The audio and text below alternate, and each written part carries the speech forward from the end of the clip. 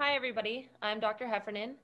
In this video, you will get a chance to meet all of our full-time faculty at Pitt-Greensburg and learn a little bit about the applied math major. Hello, I'm Dr. Espinosa, and an applied mathematics degree at Pitt-Greensburg will prepare you for jobs in fields such as biomathematics, epidemiology, computer science, and more. I'm Professor Causer. The applied math curriculum consists of every student taking 9 core courses and 2 electives, as well as the opportunity to select a related area in statistics, computer science, education, or actuarial sciences. Info on the right can be found on the Pitt-Greensburg website for more information about this curriculum. My name is Dr. Christner. In addition to the faculty members that you have heard here and will hear in this recording, we have several part-time instructors that you will likely have for one or more of your introductory courses. Greetings, I am Dr. Hart, and we have other math opportunities for students.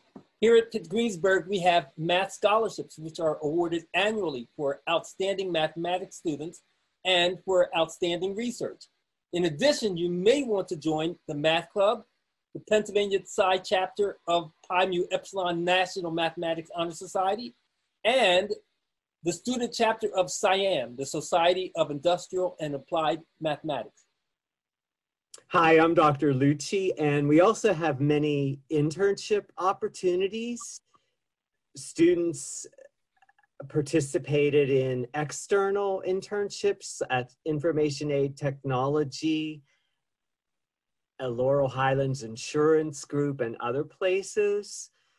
And on campus at the Center for Applied Research and in the Career and Student Services Department, their supervisors were very happy with the math and analytical skills that our students have. You can find more information on the website about the applied math major, the actuarial science minor, and the statistics minor. And please contact any of the people you see here through email or phone. We have the faculty and Karen Rico, the math major's advisor. We're glad to have you, and best wishes to you.